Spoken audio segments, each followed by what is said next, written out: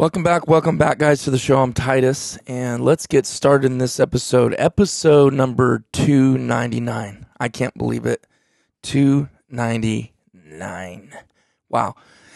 It's crazy, and I got a little treat for you guys. Episode 300 is already recorded, and Thomas and Travis are going to be on it, and I'm pretty stoked and excited to say we hit 300. I think every 100 is just a mile marker and a landmark for the show. There hasn't been too many times I ever thought about quitting the podcast. Maybe on the YouTube channel. I don't know how many of you guys that watch or listen on the YouTube channel, the podcast, can you let me know down in the comments of this episode? Give this video a thumbs up if you're listening on there. If you're listening on Apple, please leave a review and a comment on there. Give us 5 stars. Spotify, there just ain't much you can do there. I think you can actually rate on Spotify. So if you guys listen on Spotify, can do that. I appreciate that too. But anyways, I've never thought about, in fact, I think the longest term I'll do anything is this podcast. But as far as the video portion of it, it adds a lot more work to it. And that one I'm always like, do I want to keep doing that? But it keeps growing, so it's kind of hard to let that go. But anyways, kind of wanted to jump on here on episode 299 before 300. We got some good topics that Travis and Thomas and I cover, but just a couple things, kind of more updates and a couple answers to some of your guys' questions. This will be a pretty short episode, but I get tons of emails and I try to keep up with them, and sometimes it's just so hard. I know there's a lot that slip through the cracks. Time goes by and then I'm like, man, it's been 3 months. Sometimes I still reply and sometimes I don't. But anyways, one that I got that I thought would be a good one just to talk about for a minute. And I mean, this is so situational based. I guess it doesn't apply, but you asked. And so I wanted to respond to Jonah Mayo's email from a few months back. He was talking about gear storage. He was saying basically that him and his wife made this deal. He gets the garage, she gets the house. And I told him that's pretty much what me and my wife have going on, our kind of deal. I do have an office. And we live in a pretty, I'd say our house is about 1650. So I don't know, to some that may seem bigger, to a lot that seems small. I don't know. I think it's kind of just an average home size for a family of 4. I'm happy with it. I like it. I like to stay. I've lived in some big houses and you just kind of get separated and you're too far away from each other, in my opinion. I like to stay kind of close to each other. But anyways, I do have an office, and I'm actually glad I do now because I do basically hybrid style work. I work at home and out in the field, so I really needed a place. So in the end, it worked out because I was thinking, man, I need to get the girls their own bedrooms or whatever. But this actually works out. And I mean, I use this for work, for my everyday job.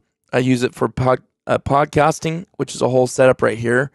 I use it for my clothes and shell storage and guns, cleaning my guns, calls, mounts. You guys, this is only a quarter what you're seeing of what I have in here as far as mounts.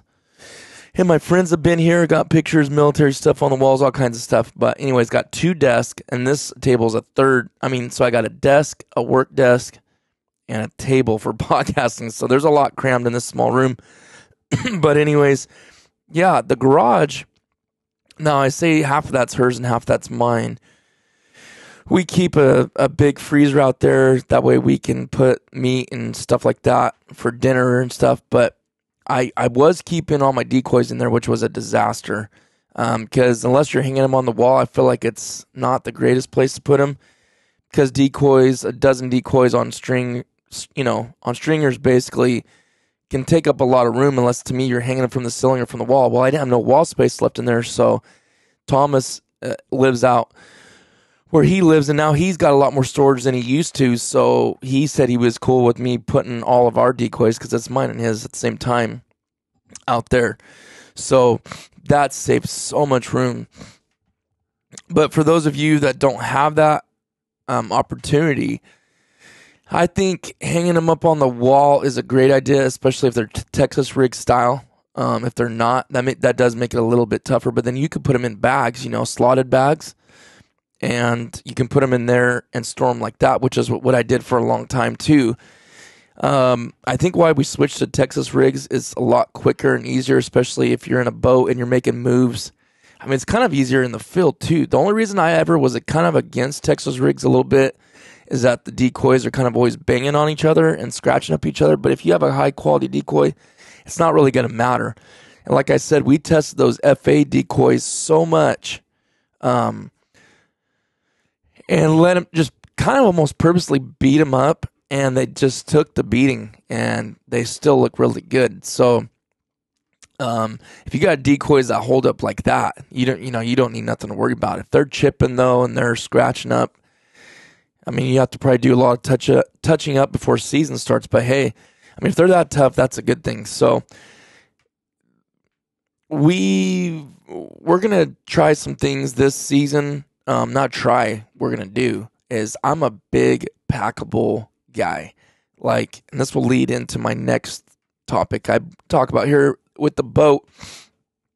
But the packable Dakota decoy packables, we are running still, guys. Don't worry, we're still running FA final approach decoys. I really like them, like the paint jobs, like the quality, like the toughness.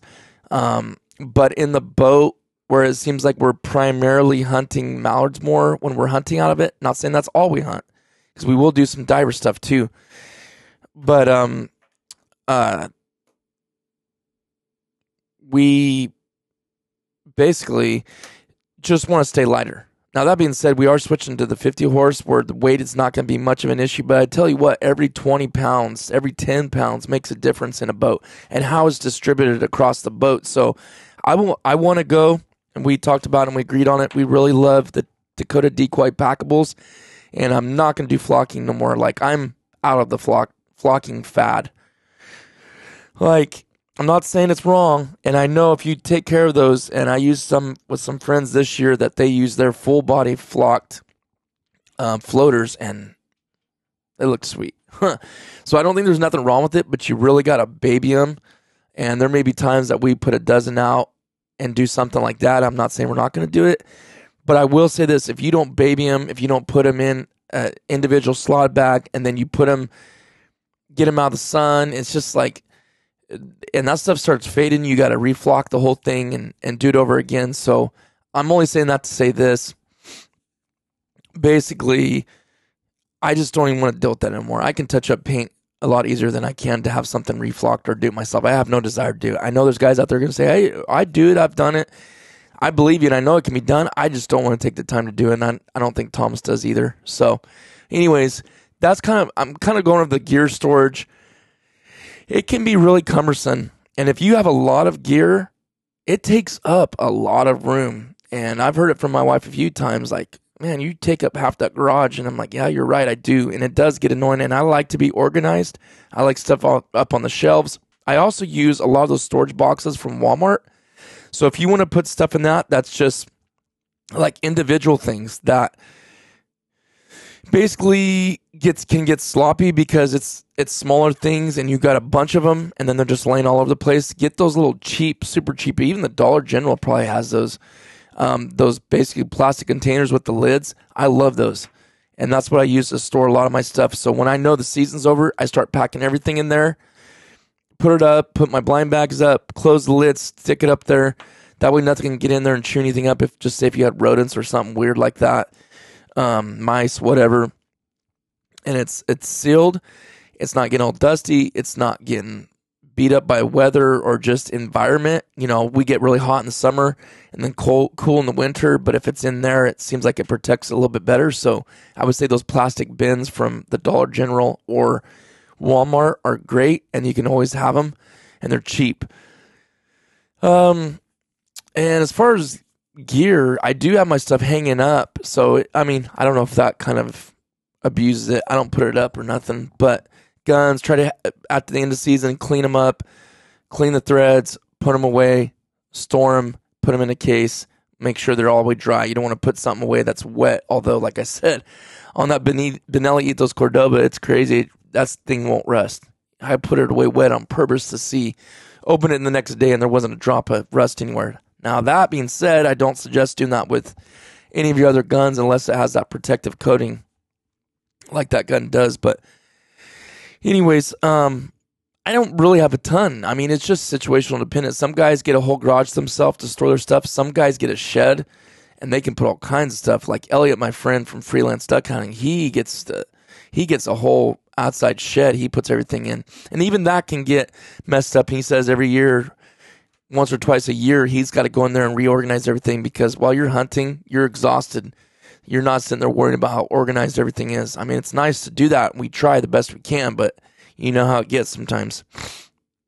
Because you also got Thanksgiving and Christmas during that time too. That's holidays that are taking your attention. New Year's, you're dealing with that. Your family, trying to, do everything evenly with family, have some balance there, But that's probably all I want to dig into on that.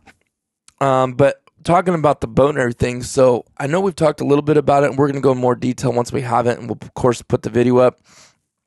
But we are getting that 50 horse from ProDrive. Been talking to KP once a week, once every 2 weeks, just getting the status and talking about things that are going on there. So he's going to come on the podcast soon. As soon as that 50 horse is public and revealed, they start posting videos about it. He's going to come on and talk about it, maybe even his brother too, and talk about that.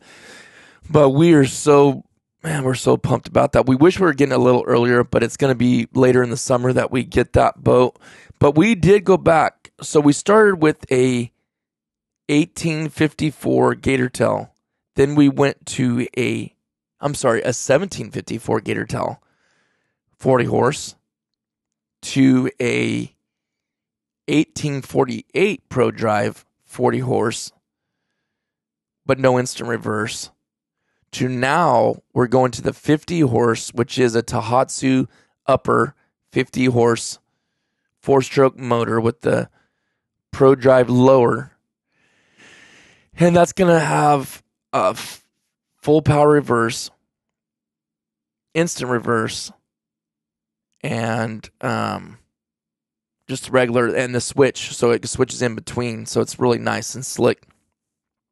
But the boat size, the whole size that we're going to go back to, well, not back to, because we actually haven't had this combo, because we had 1754, then we had 1848. Now we're going to do 1854.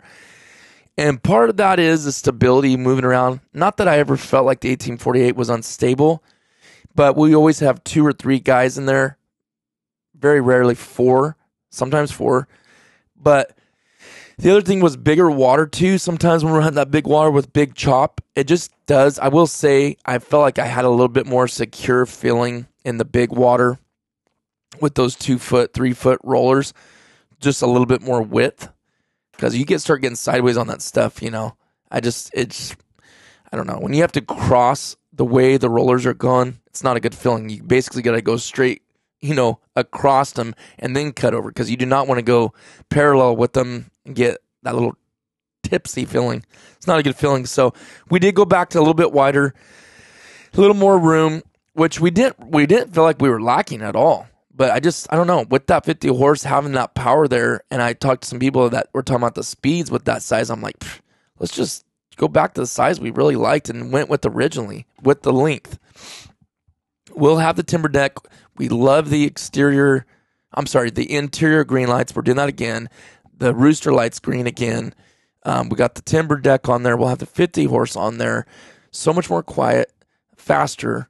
So excited about that. Did we do anything else different? We did something else. Oh, we're going the bigger light bar, and we might add some more lights on ourselves. Some side spots. And this is all stuff we've learned and decided to do just from experience now, with our short little window of experience. In an actual duck boat. What else were we gonna do? We love the I can't even think of what they're called, so I'm apologize for belling on you on that. Spud poles. Love the spud poles. Man, that's such a in fact, it took a while for us to get used. Oh yeah, we got spud poles here. Just lock it in right here. So those are so clutch. And the cool thing is, I don't think I've said this on here, but Harrison bought our boat. So that was a really easy transition, and so you're gonna still see it in the videos when we do trips together. If we got ours and got his, it's kind of cool. It's gonna still stay in the family, so I'm pretty pumped about that. Doing the same paint job, which is kind of not custom, but kind of, because we don't put the tan in the nat gear, the natural gear. Let me think. I don't want to go too crazy on that. That's the most part. For the most part, what we did, and yeah, we're excited. So, also one more thing I want to say, and I'm only at 15 minutes. I feel like I've been talking forever, but I'm not going to be much longer here on this episode. It's just kind of an update on things that are going on. Pattern vids are coming up. We already started recording. I told you guys we were going to. The first one we did is Thomas's with the decoy choke. His 20 gauge Benelli Ethos Cordoba. We did it with the decoy choke, I believe, right? No. I think it was that. No, it wasn't. It was the passing choke. So that video is recorded. I'm trying to build up a log of pattern videos before I start releasing them, so they're kind of coming out every week for a while. I would like to record my 28 gauge this week, and probably maybe my Browning A5. Some of you were emailing me and asking me about my Browning A5. Write this down real quick. You guys were asking me how that is. That I've not done yet, and I'm excited about that too, except for the fact that I don't shoot it as much anymore. But I still want to get it patterned. I want to get it dialed. I got all the papers. Again, shout out to now the name's gonna evade me. I hate that. I hate when I'm starting to say something, I leave you guys hanging. The pattern papers, Chase Waterfowl. The pattern papers that I have from Chase Waterfowl. If you guys want awesome pattern paper that has a duck on it, and he's going to start offering different things like a turkey, different types of ducks. It doesn't matter. He'll do it. And he also does some other things on his website that I think you guys will like. So chasewaterfowl.com. Just look up Chase Waterfowl on Google if chasewaterfowl.com doesn't work. But he does the pattern papers. I love those things. They're awesome. I love them. I think they're the best ones out there, just for the fact that he does the 30-inch circle and goes down from there. So you got the quadrants. Actually, it's more than that. More quadrants is 4, but I believe there's 6. Let's see, 3, 6, 9, 12. So you can count all the pellets and see, if you're heavy on one side or lower or top or bottom or more towards the center or outside. It's just nice. So we use those in that pattern video. I think it was really clean, really good, not too long. I think you guys are going to like it a lot. And then, like I said, the other ones that we're going to be doing, and we will be changing ammos too. Like Thomas did heavy bismuth out of his gun too. But I do want to do like heavy metal extreme, maybe even heavy bismuth. And we'll see what that is like out of the 12 Browning A5. We're going to do Harrison's guns. So we'll have all that. We're going to do a lot. Like there's going to be several. So you'll see different variations and different types of ammo, at least in the heavy shot family, because that's what we shoot. So yeah. And what I'm going to do is I'm going to get some ammo from Jimmy, some hand loads with those lower speeds. And we're going to shoot some stuff with his stuff to show you the difference.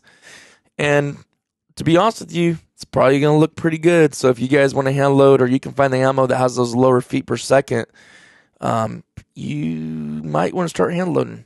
And it looks fun too.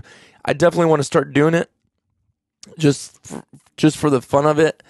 I know it's not crazy easy or cheap anymore to buy all that stuff, but you still can do it from what he was telling me. So anyways, that is the update. That's the things that are going on. Things have been going great. Staying busy with work, staying busy with life. Last week was crazy hectic, and got more episodes coming up, been recorded. Oh, we did a Q&A with Jimmy. I can't wait to put that one out. I think that's going to be a really popular one because there was some really good info in that one. Questions you guys asked that I asked him, and he answered brilliantly, and I think it was really good. And I told him, I go, this is probably going to be a pretty popular one, to be honest with you, because of the conversation that took place in it. So that is coming up. soon. That should be episode 301, I believe, is how I'm planning that. So stay tuned for that. And then, like I said, this week will be episode 300 with Travis and Thomas, and then Jimmy Muller, and then other guests. I'm working on it, guys. Have some more guests on here. I'm not trying to burn out one guest, but when you have the knowledge like Jimmy has, it's kind of hard not to take advantage of it. So anyways, hope you guys enjoyed this one, talking a little bit about gear storage and the 50 horse coming up and then the pattern videos. We will see you guys on the next one.